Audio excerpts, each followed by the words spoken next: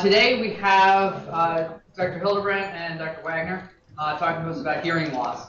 So Dr. Hildebrand graduated with a Bachelor's of Science degree in Biology from Bloomsburg University, and then earned her Doctor of Audiology also from Bloomsburg University.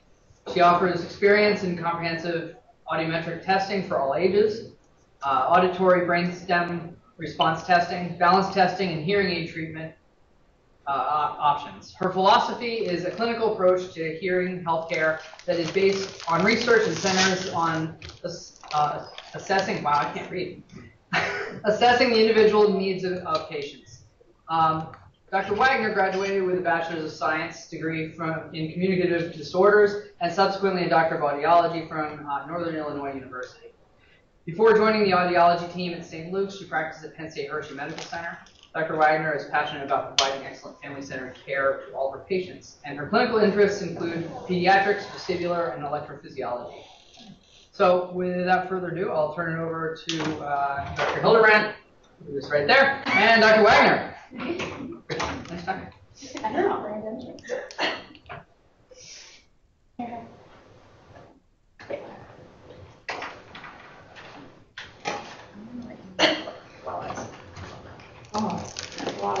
I know. So good afternoon, everyone. I'm Dr. Wagner. Jessica, please. So today our topic is hearing, healthcare, and you. Go ahead. Okay. So this next is our designation statement. To be honest, it was just given to us, so I really have no idea what it says, but I think it's because we're legally bound to St. Luke's. Yep. The next one is, of course, our financial. We are not disclosed, so there's nothing, we're not getting paid for this. So our next one, so our learning objective. So at the end of today, we're hoping we can have you describe at least 3 ways hearing loss can impact the quality of life. And we're hoping that, given a case example of an elderly patient with hearing loss, if you'll be able to refer them to the most appropriate provider. So first I want to start off as what is an audiologist? So who are we? So first off, it does take us 8 total years. So 7 of which is academic work and 1 year is clinical externship. 7 of those, 4 is undergrad, so don't get too excited. You will see some credentials after our name. So the first one is most commonly is the CCCA. So this is brought by the American Speech and Language Hearing Association, or ASHA. This is a professional, scientific, and credentialing association for speech-language pathologists and audiologists. This allows us audiologists to see students. So some schools will not allow their students to see any provider who doesn't have their Cs. So it's kind of a controversy in our field. The next one is the FAAA. It's a Fellow American Academy of Audiology. So this group is made by and for the audiologists.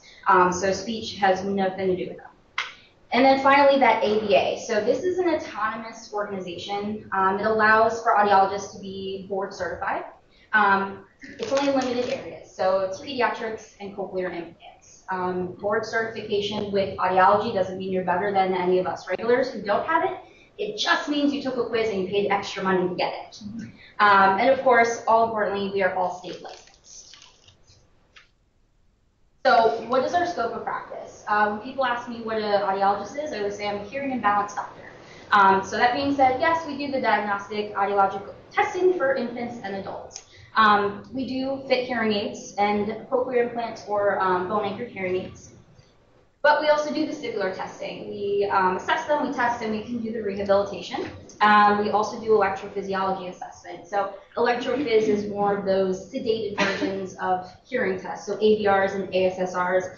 This is more for our kids or adults who can't test regularly in our clinic itself. If you're big into research, you will see a lot of research on P300s and MLRs, middle latency response. This is all electrophys.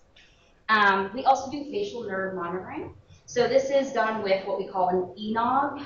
It's an electro-neurography. And this just tests the facial nerve integrity. So this actually comes into surgeons that if there needs to be intervention needed. And then, of course, we do intraoperative monitoring. I will say this is a scope within our scope.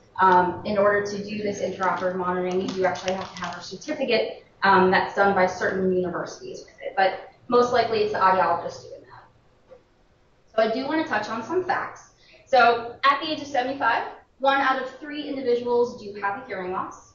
The hearing loss is actually the second most prevalent global health issue. For individuals older than 60 years, that risk of dementia is actually related closely to the severity of their hearing loss. The prevalence of dementia is projected to double every 20 years, so if we do the math, so by 2050, we'll have more than 100 million people. So that's nearly 1 in 85 persons who would be affected worldwide, which is kind of scary. In 2018, an estimated 5.7 million Americans of all ages had Alzheimer's, and every 65 seconds, someone is actually diagnosed or developed with the disease. So, how do we hear? So, making it simple, we hear the sounds with our ears. That our ears just simply catch the sounds, and it actually sends it up to our brain. Our brain is actually where we perceive that information. So our brain will tell us, is it speech? Is it music? Is it noise? And Brittany is actually going to go in a little bit more detail about these. All right, hi guys. I apologize, I'm a little sick, so just bear with me here. All right, so this may be a review for you guys. Some of it may be new, but this is our ear. It's broken into 3 parts. So we have our outer ear, which is our pinna, as just mentioned. It is the part that collects the sound and then transmits it through the outer ear, which is where it will then meet our tympanic membrane, or eardrum. It will then vibrate our 3 ossicles, so the 3 smallest bones in the body of your malleus, your incus, and your stapes. And then the snail shell back here, that's your cochlea, that's your hearing organ. So what happens is the tympanic membrane actually vibrates in response to sound, moves those ossicles, those bones, and it actually displaces fluid throughout the cochlea. That fluid displacement is in a wave-like fashion, and what it does is it creates small electrical responses, which are then transmitted up the auditory nerve into the brain, which is where we then not only detect sound, but make it something meaningful, so speech, music, something like that. So when you come to see us, the first thing that we're going to do is otoscopy. So we're going to look in your ears, make sure there's no wax, no foreign bodies, make sure you have clear, healthy ears. Then we're going to do a test called tympanometry. It's a very quick test. What we're doing is putting a probe tip in your ear, applying a small amount of pressure, making sure that your eardrum is moving back and forth and that there's nothing preventing it from doing so. So these are common tympanograms. So as you can see, normal would be our type A right here. So we are looking for a nice little mountain peak, which is allowing our eardrum to move back and forth in response to that pressure. Occasionally, we will see this flat line here, type B. That's usually indicating that there's something going on behind that eardrum, usually middle ear infection, so a lot of fluid going on, preventing that eardrum from moving back and forth. So once we get past tympanometry, we have clear, healthy ears. What do we do next?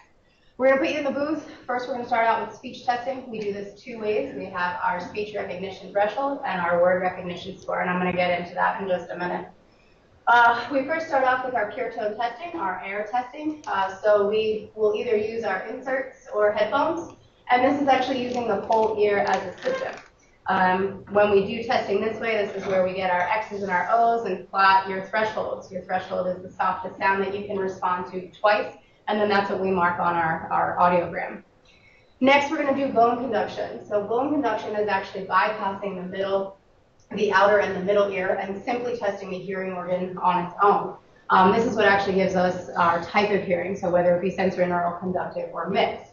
This little box right here is our bone conduction. It actually sits right on your mastoid, and again, simply tests your hearing organ alone. So why do we test speech and why it's important? So it is important for us to know the softest sounds, pitches, or frequencies that you're able to respond to, but more importantly, we want to know what your brain is still capable of understanding. So when talking about hearing, there's always 2 parts. Did I hear it, and did I understand it? So we, again, want to make sure that the brain is not only able to detect sound, but make it something meaningful, understand speech. So, as I mentioned, we have our SRT, our speech recognition threshold. This is your ability to repeat a 2-syllable phonetically balanced word, such as baseball, cowboy, hot dog. Once we obtain that threshold, we're going to then present a list of 25 everyday words at 35 decibels. Again, that's how we measure sound, above your SRT. So, for example, if you have a 20 dB SRT, we're going to present our 25 words at 55 decibels. We have our percent score, which again is going to give us how well are you understanding? How well is your brain able to understand and make sense of what it's getting? Excuse me. So when you come to see us, this is our audiogram. This is what you will get when you're done seeing us. It contains all the information. So over here we have our tympanometry, how well your eardrums are moving and how healthy your ears are. Down here we have our speech information, so your SRT and your WRS score. And then up here is where we're going to plot your hearing loss. So when we're talking about hearing loss, we classify it 3 ways: degree, configuration, and type. So an example of that is mild, sloping to severe sensorineural hearing loss. And I'm going to kind of get into that. So when we look at our audiogram, which is again this graph here, when we go from top to bottom, we're looking at volume. So we start off with 0 decibels, which is very soft, like a whisper. And as we move down, we're getting to very loud. So again, down here at 120, we're talking about a jet plane taking off. We have normal hearing, 0 to 25 for adults, and then different degrees of hearing loss. And if you look over here, this is what we call our speech banana.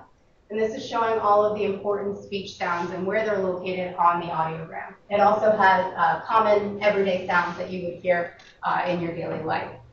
So again, when we're talking about our audiogram in the graph, when we go from the left to the right, we're looking at pitch. So if you think of a piano keyboard, on the left-hand side, we have our low bassy pitches. And as we move over, we have our higher squeakier pitches. Now what that means for speech and language, if you look over here at our speech banana, in the low pitches is where we find most of our vowels, which is what gives our voice its volume. And then in the higher pitch sounds is where we find our consonants, which is what gives us clarity and understanding. So again, did I hear it and did I understand it? So these are different types of hearing configurations that we can see. They can range, but these are the most common. So we have a flat hearing loss, which just means that our thresholds are within 10 decibels of each other. More commonly, we'll see a sloping hearing loss. And this is one of the reasons why we don't like to use % of hearing loss, because more than likely a person does not have the same hearing loss across the board. More likely it's in a sloping fashion. So if I were to pick this one and say, oh, they have 40% hearing loss, well, that's not truly accurate because they're hearing better over here and worse over here. That's why we go with the degree of hearing loss. So this would be a mild to moderate hearing loss.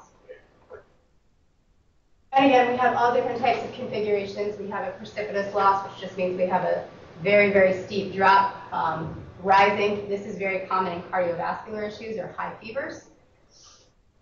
Next, we have a trough or cookie bite. And then lastly, a notch. So a notch is very common for noise exposure. So as you can see here, we have a notch at 4,000 hertz. That's very commonly seen in hunters that do not wear hearing protection. We can also sometimes see a notch at 2,000 hertz, which is usually indicating otosclerosis, which is a condition of the ear that does cause hearing loss. So as I mentioned, there are 3 things that we use to classify hearing loss. The last one we're going to talk about is type. So we have sensorineural hearing loss, which is very common. It involves the cochlea and the 8th cranial nerve. It is a permanent hearing loss, and it simply means that your air conduction, so again, when we use the whole ear as a system, the X's and the O's, and then that bone conduction, the part that goes behind the ear, everything's lining up in a nice, neat line. Next, we have a conductive hearing loss. This usually involves a disorder of the middle ear or outer ear, so for example, occluding wax, preventing the sound from going through the system, or middle ear effusion, otitis media, with fluid in the ears. So again, when we test the ear as a whole system, we get our X's and our O's down here with a hearing loss. But then when we test the bone and take that part out, the middle and the outer ear, we have nice normal bone responses. So the idea is this is a temporary hearing loss. So if we can resolve that outer or middle ear issue, these thresholds more than likely will jump back up into that normal range. Lastly, we have a mixed hearing loss. This is a combination of conductive and sensorineural. More than likely, the person has a hearing loss, but also has something else on top of it, like a middle ear disorder or occluding wax, which means we have more hearing loss than normal. And again, it means that our bone scores are falling out of that normal range.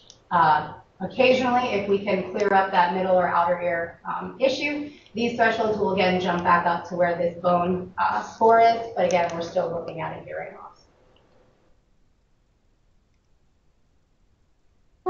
Sorry. So this is an example of hearing loss that goes untreated for an extended period of time. So we have a regular hearing loss, or not regular, but a typical hearing loss. So we have a moderate sloping to severe.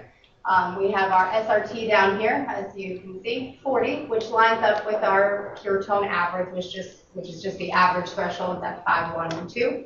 But when we ask the person to repeat the words, the 25 words, we raised our voices to a level of 75, so nice and loud. All of our thresholds are above it, but they were only able to understand 56% of the words in the right ear and 48% of the words in the left ear. So this again is an example of your ability to understand speech, no matter how clear it is. So again, we want to look at our WRS, our word recognition scores, to know what the brain is still capable of understanding, even when it's being given that volume that it's missing naturally. So we do this for a couple of reasons. Again, we want to know what the brain is capable of understanding, and it'll also let us know how well someone will do with hearing aids. So at best, with hearing aids, this person is still only going to be able to understand 50% of the words that are said to them.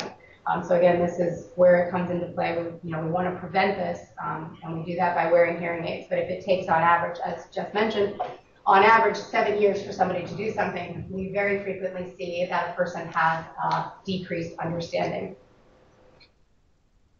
So I think I'm going to turn it back over to Jess. She's going to talk to you about what we do once we find hearing loss in you. Okay, I trust you.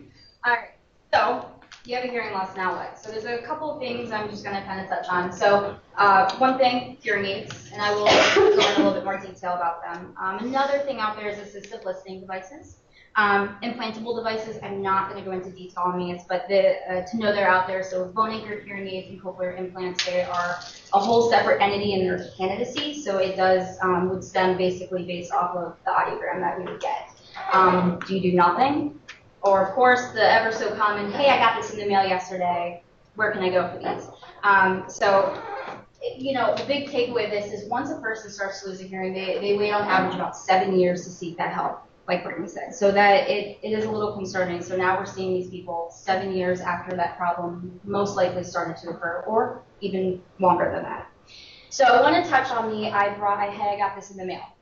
So there's two things out there that you may see in the media, in the your magazines and whatnot, and one of the big ones is called the over-the-counter hearing aids. So first off, the FDA has until August of 2020 to even write guidelines for this. So there's really legally no FDA-approved over-the-counter hearing aids out there. So if the patient says they got this over-the-counter, uh-oh. A hearing test is actually completed by the patients themselves. That's kind of scary because they're most likely doing it in their living room, and there's distractors going on, and it's not done completely the proper way. So there also leads to that whole there's no medical follow-up. As Brittany said, there's different types of hearing loss that warrant some what we call a ear, nose, and throat intervention coming in. They are only approved for mild to moderate hearing loss. As Brittany said, there's multiple different hearing losses. It's not just mild to moderate. They do come with factory presets for their hearing aids. So as audiologists, presets are great. However, we use prescriptive targets. So prescriptive targets, there's scientific research behind these targets. And we actually put our hearing aids in what we call an electroacoustic box, and we run these in them on the patient and, of course, in the box, and kids can't sit still. And this makes sure that the hearing aids aren't over-amplified and then they're not under-amplified. So it becomes more of a safety thing. Which kind of leads me to the ability of patients to manipulate their hearing aids on their own via an app. So again, safety. So patients are taking this app and they're just kind of playing around with their volume, can actually cause damage to their hearing. My dad is 75 and barely knows how to check his email. So this worries me that this is out there. And they use Skype for assistance. I'm probably one of the professions out there who does not like telehealth. I need to see my patient, I need to help you, I need to look in your ears, I need to see your hearing aid in my hand, and I need to take it and actually do things with it. I can't do that with a screen in front of me. So that makes me nervous in terms of the type of care they are going to get that way. Which then leads us to the big box. This is what you do see if you are a Costco member, BJ's, what's the other ones out there? Sam's Club, yeah. So first off, there's a wide variation of training experience. So as I said in that first slide, we are 8 years of graduate school, or 4 and 4, so 8 total. A hearing instrument specialist or a hearing aid tech, it is the same thing. Specialist doesn't make them any smarter. What they do is they graduate college or high school with a diploma, they read a book, they take a test, and they have a license to dispense. That's a huge difference in education with that versus us. So this is someone who I've heard this horror story, wanted a promotion from tires, the tire department, and they offered him money to go do this, and now he's dispensing hearing aids. Yes, that's out there. Hearing aids offered are actually below the economy level and contain older technology. So yes, you're right, they are cheaper. But again, very low technology and very old technology. There is no loaner hearing aids offered. So if something goes wrong with it, you're kind of out of luck. That being said, they have limited repair options. I looked more into this research, and it actually shows that some of these big box companies, they actually have a contract where if a hearing aid's broken, they actually have to send it to the company. They cannot fix it in-house. Come to us, we try and do the best we can to fix it because we don't want to send you home without anything on your ears. The store actually owns their hearing test. They are actually not allowed to leave with it and go elsewhere with it. Us, we don't want you to, but you can. There is no insurance benefits. So even if your insurance does, which is very, very limited, I apologize, it's not our fault, but we're trying to make a big impact. But if you do have one, they will not honor it. Limited care, so again, they only do hearing aids, nothing else. There's no pre-scheduled routine follow-up. So everywhere that I have gone, every time we fit someone with a hearing aid, we want to see them a couple weeks after, check in, make sure everything's okay. They're kind of the whole, here you go, see you in 30 days, or come back if you have a problem. That's not good. We want to make sure that you're coping okay and the sound is okay for you. The other thing is they're busy. It's a first come, first serve. They don't care if they don't see you. Us, it eats on us. We want to see you. We will fit you in. We will not take lunch. We will stay later to make sure you're taken care of. So the next is the different types of hearing aids. So again, these big box and the over-counter are strictly a certain type. So when you come to us, there are different variants of hearing aid styles. And you may have seen all of these on everyone, or you may have a family member who has one. So they do come in different styles, which is based off of the appropriateness of their audience. I will say this is where miracle ear and that come into play. They commonly only fit a certain style, which is not most often is not appropriate. So it's a big thing to have an audiologist look and see what is more appropriate. They do vary in different prices. They do. And that all depends on the technology within the box that sits behind your ear. So am I going to offer a top tier $5,000 hearing aid, a pair of hearing aids to someone who's just sitting at home and goes out to breakfast every now and then? No. So we base it off of, what is your lifestyle? Tell me what you do on a daily basis. And we kind of go from there. We talk prices with them. They're not corrective. They're called aids for a reason. They help us. They're not like our glasses where hopefully you get 20/20, not me. And then, of course, it helps with the collection of data. So this is where we're going to talk a little bit more in the road here about the importance of amplifying these hearing losses because they do help take the data that we hear in our everyday world and send it to our brain. So some realistic expectations, and this kind of goes to all of us. So first off, yes, the patient, when they have a hearing aid, you are going to hear everything around you. Yes, dishes are loud. Yes, the person sitting next to you talks loud. Yes, when you pee, it is loud. But guess what? It's loud for everybody. And my big counseling tool on this is the more you wear your hearing aid, the more your brain will adapt and will get used to it and will learn to tune that stuff out. So it is a big learning curve for these. And it's more of that realistic expectation of the person in front of you. So do I expect a kid who is just diagnosed with a hearing aid or hearing loss to wear his hearing aid from morning till night? No. Realistically, it's not going to happen right off the bat. Ideally, in the end, I'd love that. But my goals are, let's school first, and then let's build it up after school. Same thing with adults. Sometimes it's overwhelming at first, so little by little. And again, we don't send you out full blast. This is where that critical care comes into play of making sure you're comfortable and this is okay for you. And we kind of work at your pace.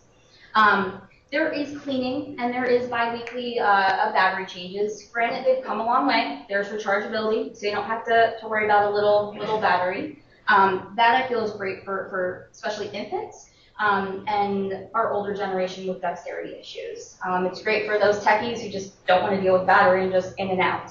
The cleaning has come a long way too. It's not as hard as it used to be. And that's something we review and make sure the patient can do it independently, or if they're in a home that someone's with them, so we can show them how to do it themselves.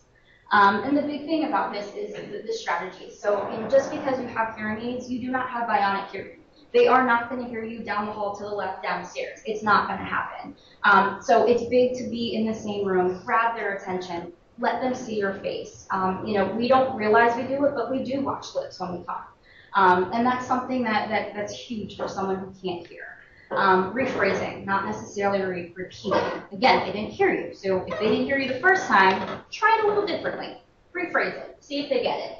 And of course, limit the amount of background noise you can. That's always going to help anybody, especially even normal hearing. It's going to help you. So a little bit more about effective communication strategies. So again, must be face-to-face, clear and precise. This is the big one. So we all counsel our patients. Some may be hard of hearing, or we may just have a lot of noise in the background. The best thing I use for this one, so part of that speech understanding, we do live voice. So when I do this, I am a little bit more conscious. So one of the words is stove. So I'm just sitting here saying, yes, I put the pot on the stove. When I'm testing them, I'm actually taking that extra effort and I'm saying stove. I'm actually emphasizing that V, because that's going to make a big difference for someone who's not looking at me and is trying to hear what I'm saying. So when they're looking at you, adding that extra enunciation is going to help them tremendously. Pause after a point, make sure they understood what you were saying. Sometimes I used to have them, so, can you rephrase what I said? Let me make sure that you understood it, because the last thing I want them to do is go home and forget everything I said. And just talk to them. I mean, you don't have to scream, you don't have to shout, you don't have to do that, just grab their attention, that's the big thing. Touch and gesture, this is more for the family members, grabbing the husband or wife's attention before they start speaking. The most common thing I hear is, well, she's in the kitchen washing the dishes, holding a conversation, and expects me to hear it. Yeah, I don't expect you to. So it's a lot of simple things. We all don't do this, and I preach it, and I still don't practice everything I preach, but I'm trying. So as long as we try, that's better than not. So back to the smartness of the hearing aids, it's improving. So it's not like our old on-and-pops hearing aids where we had to use a screwdriver to change the volume or whatnot. Everything is electrical, digital, and super smart, sometimes freakishly smart. It now has the ability to stream, which is huge for people who have difficulty on the phone. So now I'm giving someone the benefit of not just using one ear, but 2 ears. So that phone call is going to stream to both ears. And that's huge. That makes a big impact on someone who's trying just to have a conversation with their daughter or son. The sooner you help the hearing, the sooner your overall health will improve. A little bit on the assistive listening devices. I'm not going to go into it big, but just want to show you that these are out there. So in those rare cases, someone who can't afford these things, there are hearing aids, there are other options that are cheaper. So more comes into the amplified telephones. My big one is a bed shaker. So it's an alarm clock. So for someone who cannot hear, even when they're sleeping without their hearing aids or with hearing aids, it'll wake them up. So it's more of a safety thing. They also have a smoke alarm that actually flashes a certain frequency of light that can wake you from your sleep, which I thought was pretty cool. But the big one in terms of us medical professions, there are stethoscopes out there that do work with your hearing aids, and they can amplify it. So it doesn't limit you from your job, from taking blood pressure or listening to the heartbeat, that there are things out there for you. So what if we do nothing? Well, again, we don't hear with our ears, we hear with our brain. So if we don't hear with our brain, then we're not understanding what's going on. And this is kind of leading me into these different researches. So throughout our research, we actually found a couple of links for cognitive decline. And there's 4 theories we stumbled on and really couldn't ignore about this. So I do want to go through these. I'm going to discuss 2, and then Brittany will take it away. So the first one I want to talk about is called the cascade. So with this cascade, it pretty much, what they did was, human studies have pretty much found that elderly individuals with hearing loss have a decreased volumes in their auditory cortex and their total brain volume. Following this, another researcher actually capitalized on it and used functional MRIs and just wanted to see that the link or the relationship between the hearing ability and the cortical brain volume itself. They actually did find a significant linear relationship between the hearing ability and the gray matter volume of the primary auditory cortex.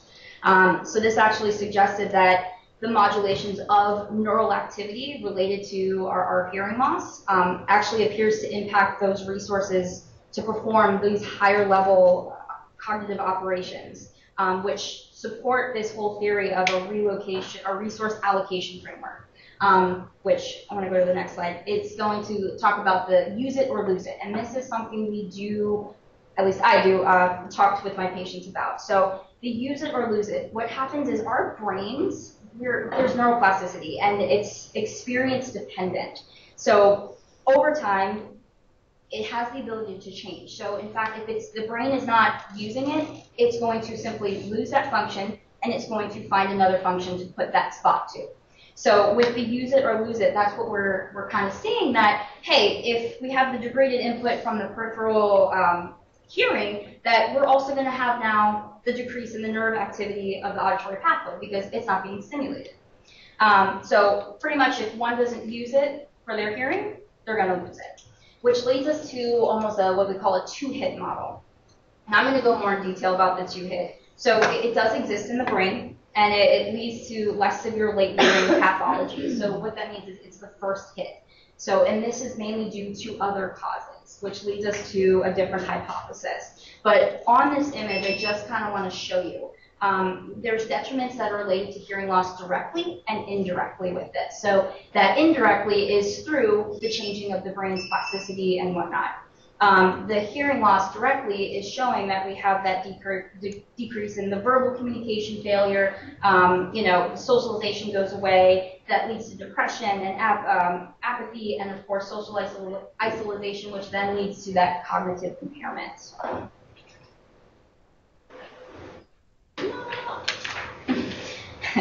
Now I was saying that common cause one. So the common cause, essentially, this is pretty much that both hearing loss and cognitive impairment are the result of something else. So they both happen because of something. So go to the slide. Oh, previous? Yeah, no, that one. Okay. All right, so just so you can see on this, just so when I'm talking, you'll understand. So what the study used was they looked at the neuropathological common causes. So they used, for example, the microcirculatory insufficiency, genetic factors, oxidative stress. And what they did was that's the main cause. And from that cause, hearing loss happened. And then from that cause, cognitive impairment happened. So this kind of takes us a step back with what we find in other ones, that it's saying, hey, these are happening because of something else. They're not happening and causing this. So it kind of sets us back a little with this. But it is something that you need to mention because ultimately there are other factors out there that do lead to things individually, so such as the hearing loss and cognitive impairment. We aren't going to talk about that today. We're strictly just focusing on dementia and social isolation with just hearing loss in general. So I'm going to let Brittany take over for the next one. All right, so the last two theories or hypotheses that we researched and wanted to discuss was cognitive load is the next one. So this is referring, this is referring to effortful listening, which is simply just more effort into auditory processing, which can then lead to a diversion of other cognitive tasks, which can then lead to neurodegeneration or reallocation of brain function. So cognitive load is simply referring to the cognitive effort or amount of information processing required by an individual to complete a task. So the basic idea is if the task requires too much cognitive ability, the completion of that task will be hindered due to the limited cognitive capacity and working memory. So when we're talking about people with hearing impairment, cognitive load comes into play with the listening effort. The listening effort refers to the amount of concentration or attention required for understanding speech. So we encounter this very often, but when patients have hearing loss, a lot of times you'll see them lean forward. They may turn their good ear towards you, close their eyes and wince, and that's simply to understand speech and language. So we're putting forth a lot more effort, energy, and cognitive resources to simply understand speech and language. So, sorry. So once we're starting to put forth that more effort, we're also then taking away cognitive resources from other factors such as working memory. And again, that effortful listening is just the amount of effort that we have to put towards listening, and again, the diversion of other cognitive tasks, resulting in a cognitive reserve depletion. So this image kind of helps explain that more. So over here, we have our healthy hearing individual. We have our 6 cognitive resources, and in this model, we can allocate 3 of them to auditory processing and 3 of them to other cognitive tasks, such as short-term memory. When we look at the same model, but we add the weight of hearing loss, we start to have effortful listening, which means we're diverting some of those cognitive resources simply to understand speech and language. And by doing that, we're taking away those resources from other cognitive tasks. When we have to do this on a daily basis to simply listen and understand our peers, coworkers, and family members, we can start to see long-term structural changes of the brain and neurodegeneration to occur. Which, this will then affect other cognitive processes. So thus, this is creating a cycle in which cognitive resources available to perform tasks are limited or reduced, and with regards to people with hearing impairment, resources are being diverted to auditory processing or speech understanding, and then are then being taken away from other processes such as short-term memory or working memory. And then this can potentially lead to an increased or accelerated cognitive decline. In addition, one of the interesting studies we found, they used MRI brain scans, and they compared normal hearing individuals with hearing impaired individuals. And they found that hearing impaired individuals had an accelerated volume decrease in whole brain and right temporal lobe regions compared to normal hearing individuals. So this may suggest that there's an association between peripheral hearing loss and then brain atrophy. So if we apply the same model, but in this case, we're now adding, I'm one slide behind, guys. So in this case, we're adding hearing aids to this whole equation. And by doing so, we can see a decrease in our effortful listening, which means we now no longer have to take some of these cognitive resources and move them over to auditory processing, but we can leave them alone to do what they're supposed to do. So again, if this hypothesis is valid, which several studies have showed varying statistical significance, but the use of hearing aids may reduce the effort required for auditory processing, thereby preventing cognitive resources being taken away from other tasks, such as short-term memory, thus slowing the progression of brain atrophy. The last hypothesis we're going to discuss is the overdiagnosis hypothesis. This is a little different and kind of comes at it at a different angle. This is more focusing on the test selection and test performance for cognitive impairment. So one of the common tests used for cognitive impairment is the mini mental state exam. So this hypothesis brings to light the hearing loss and how it relates to cognition and diagnosis of cognitive impairment. So test selection for cognitive measures are usually verbally based and rely very heavily on the patient to understand speech and understand what they're supposed to do. So these types of tests are not necessarily appropriate for somebody with hearing loss that does not wear hearing aids. However, interesting, we found studies to also say that even when the response mode for these tests are nonverbal, the instructions for the tests are verbal and can be complex and difficult for someone with hearing loss to understand. So this really calls to question appropriate test materials and their impact on test performance and diagnosis of cognitive impairment, dementia, or Alzheimer's. So this is actually the mini mental state examination. I don't know if you guys are familiar with this, but this is how you would assess someone's cognitive impairment. You are going to read these to the person and have them respond. So again, if you're talking about somebody with hearing loss, the question is, if the question is not heard or understood clearly, it's more difficult for them to respond correctly or properly. So one study took cognitively healthy young adults, simulated a hearing loss, and then actually administered the mini mental state exam. And the results showed that reduced audibility had a significant effect on the scores of the MMSE, which infers that audibility alone can affect the diagnosis of dementia. And it has been reported that early signs of cognitive decline may potentially be overlooked as symptoms of hearing loss. So we really need a differential diagnosis. Is it hearing loss or is it cognitive impairment?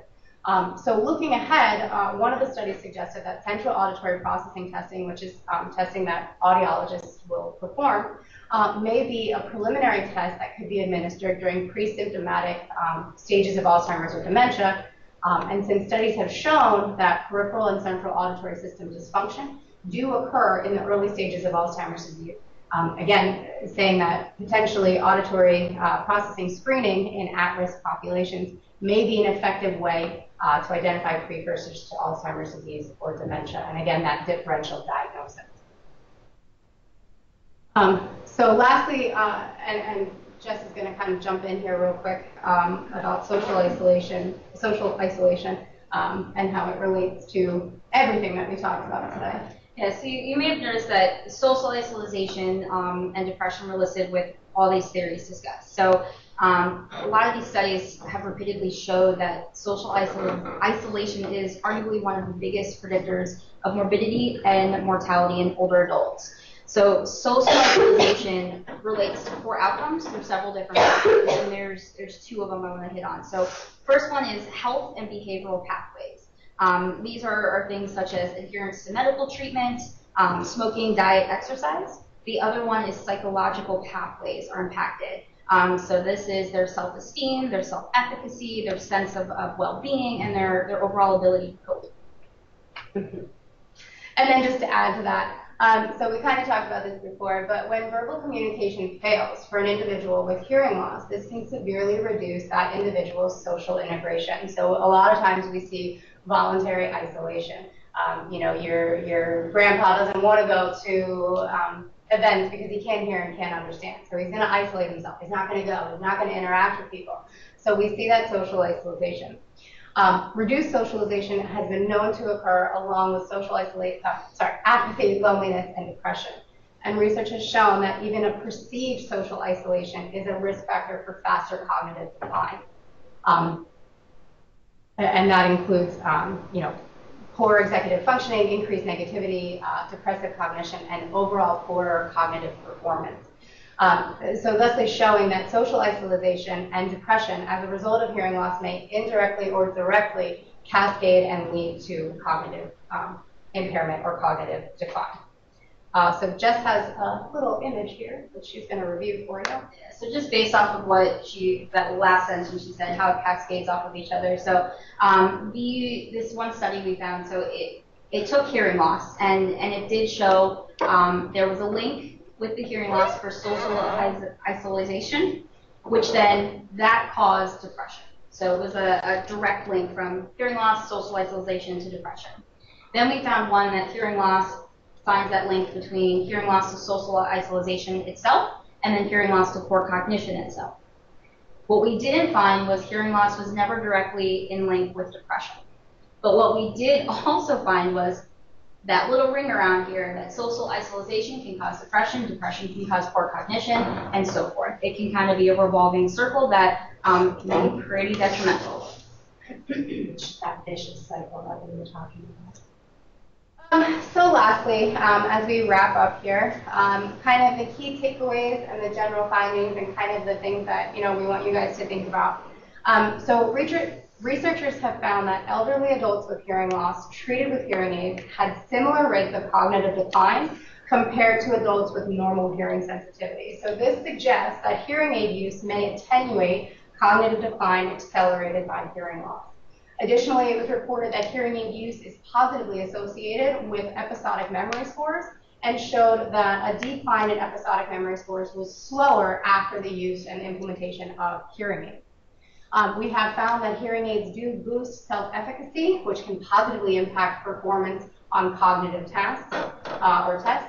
We do know that low self-efficacy is associated with poor performance on a variety of tasks, may affect a person's overall feeling of self-worth, and again, lead to that social isolation.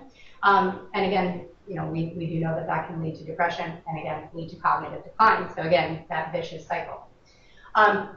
Lastly, it was also reported that by maintaining strong social connections, we can prevent cognitive decline or prolong the onset of dementia. So again, if people are voluntarily isolating themselves due to hearing loss and communication failure, can we not then say that by wearing hearing aids and being able to maintain strong social life and strong social connections, that we can reduce the cognitive decline? So again, kind of just things to think about. And lastly, wrapping up our closing thoughts and food for thought. So again, as you probably are aware with research, we are limited and have varying findings revolving around hearing loss, cognitive decline, and the use of hearing aids. So the question then becomes for us, how well is the hearing aid fit to compensate the hearing loss? How long, what's the duration of hearing aid use? Are they consistent wearers? And also, how long after diagnosis of hearing loss did somebody decide to do something about it? So as we've mentioned before a couple of times, on average, it takes people 7 years to do something about their hearing loss. So how quickly were these people, in the studies wearing their hearing aids? And lastly, the flip side, so this kind of puts the ball in the other court. So, what if hearing aids are not causing better cognition, but rather more cognitively able people are more likely to seek specialist help, such as an audiologist, and may seek hearing aid treatment more readily. So then this becomes the responsibility of other healthcare professionals to really make that initial referral to see us as an audiologist when people are complaining of hearing difficulties. Because as we know, the longer it takes to be diagnosed, the longer it takes to be treated, and we can see a lot of adverse effects from hearing loss resulting in cognitive decline. That's all we have for you guys today. So thank you for coming and listening to us. We have time for questions if you guys have any questions. That'd be great. Yeah. I know you discussed mostly like dementia and elderly population. In your clinical practice or in your review of the literature, did you see anything as far as like hearing loss in a child and its effect on like attention in school or things like learning disabilities, things like that? Because if it's affecting a cognitive population, on that end of the life spectrum, have you seen it in the pediatric population at all? So when it comes to pediatrics, again, the key we have, so I don't know how familiar you guys are with newborn hearing screenings, but it is a state law that a newborn have their hearing tested before they leave the hospital. If they do not pass in both ears at the same time, they are then referred to an audiologist to have additional testing. We have a 369 model. So again, identified at 3, fit by, or no, I'm going to mess that up. Identified by 3, fit by 6, and I don't know. It's terrible. Sorry, guys. But anyway, so again, initial diagnosis of children is very fast, and we have to implement hearing aids immediately. So we have seen, especially in cochlear implant populations, if we implant children before the age of 1, we actually see that they are on par with their similar age normal hearing peers. So, and again, even if we're not in a cochlear implant hearing loss range and we're just at hearing aids, we very closely monitor our pediatric patients. Jess and I are both pediatric audiologists. We primarily work with kiddos.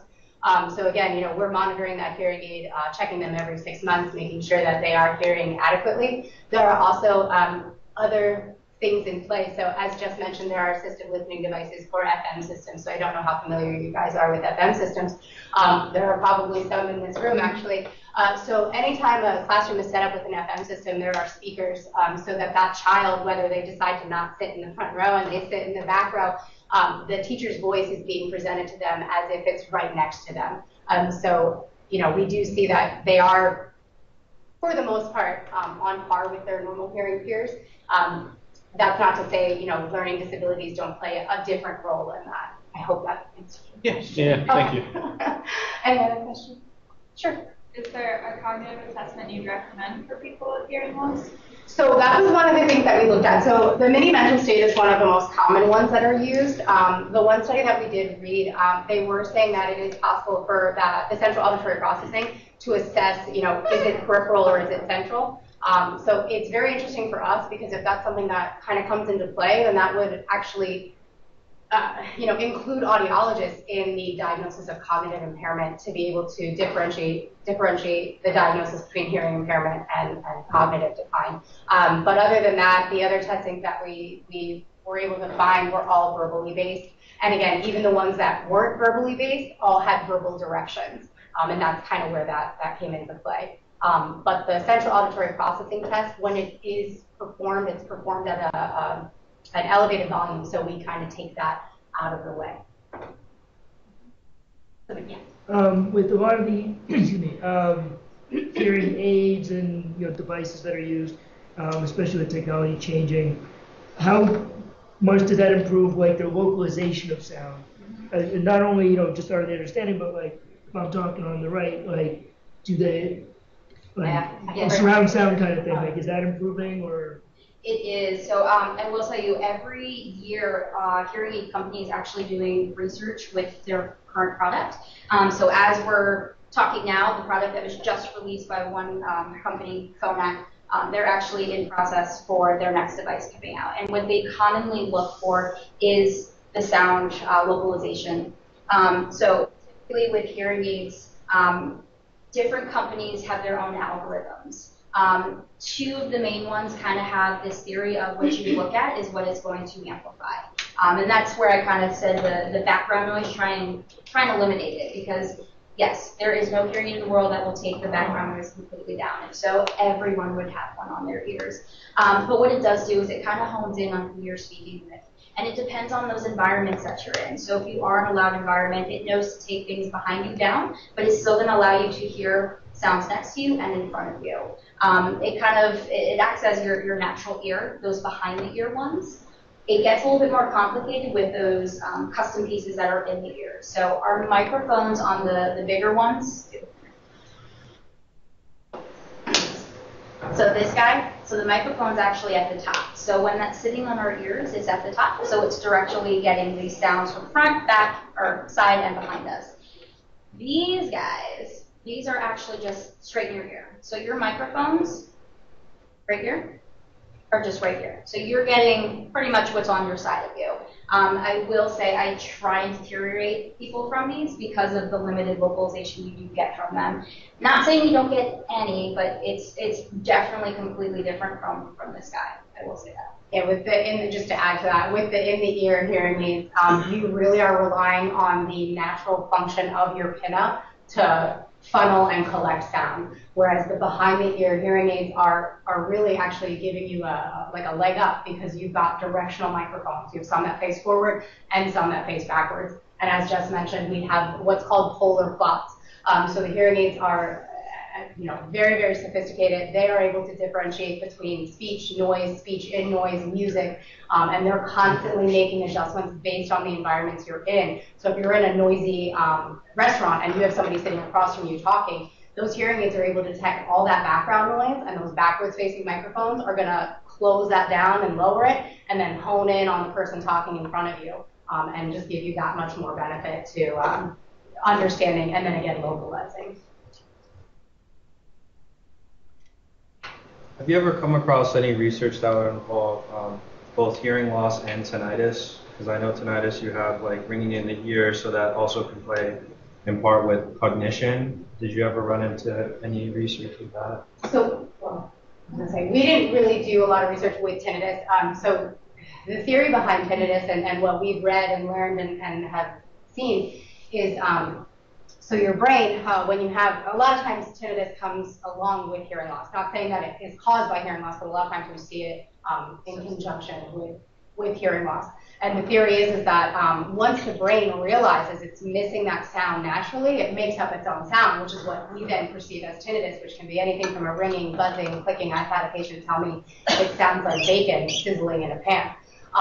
We do know that some patients will have a benefit from wearing hearing aids simply because we're giving the brain back that sound that it's missing naturally, and we can distract the brain from making that sound. Now, again, that's not saying that it's removing it, it's correcting it, it's taking it away. A lot of times when that patient takes those hearing aids out at night when they go to bed, that tinnitus is right back. We do actually have a small population of patients that have a residual relief from their tinnitus, meaning when they take those hearing aids out, that tinnitus isn't immediately back. It'll take a little bit of time for the brain to be like, oh wait, I'm not hearing that again, and then bring that tinnitus back on. But as far as cognition and everything, we haven't really, I haven't personally jumped into any research by that, but tinnitus in itself with hearing loss and hearing aids, we do work with a lot. Okay.